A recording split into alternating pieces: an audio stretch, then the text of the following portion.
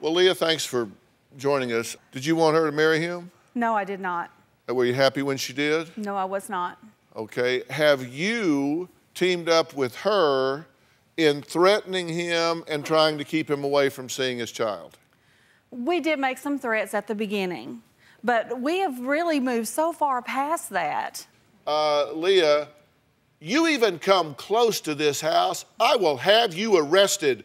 Do you understand, you stupid, disgusting punk? And then you perch up here and say, he won't come see his daughter.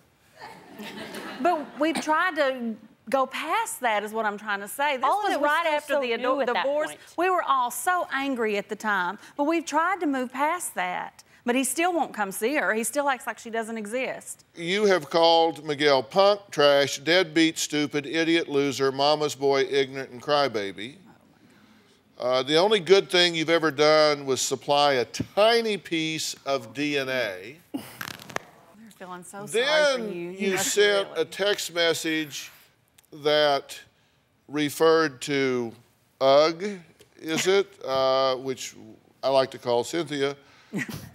Calling her cheap, trashy witch, picked up on the streets, tramp, and white trash. Well, I mean, seriously, she walked in and stole my daughter's husband from her. I mean, I was mad. I'm not denying that for a minute. I was mad as a hornet. Why is it okay for him to call me on the phone and say these nasty things to me, but it's somehow not okay for us to come back? He dumped her at my house with no warning, abandoned her and the baby with no warning, and then took up with somebody that he had been talking to for There was a complete plan of her to spend time That at is your in house. your head, and you know it.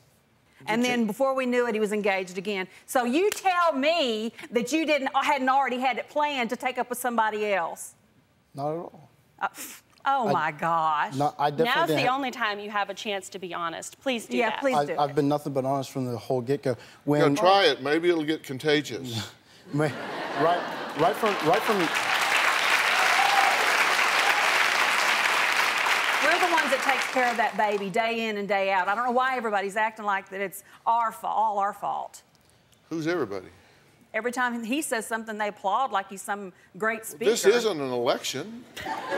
This is just a conversation. I mean, come on, you've got to own the fact. Look, you're the adult here, right? I own every stupid thing I did. I know how immature and stupid and angry I was. Why did you do that? Because I was mad. She's my daughter.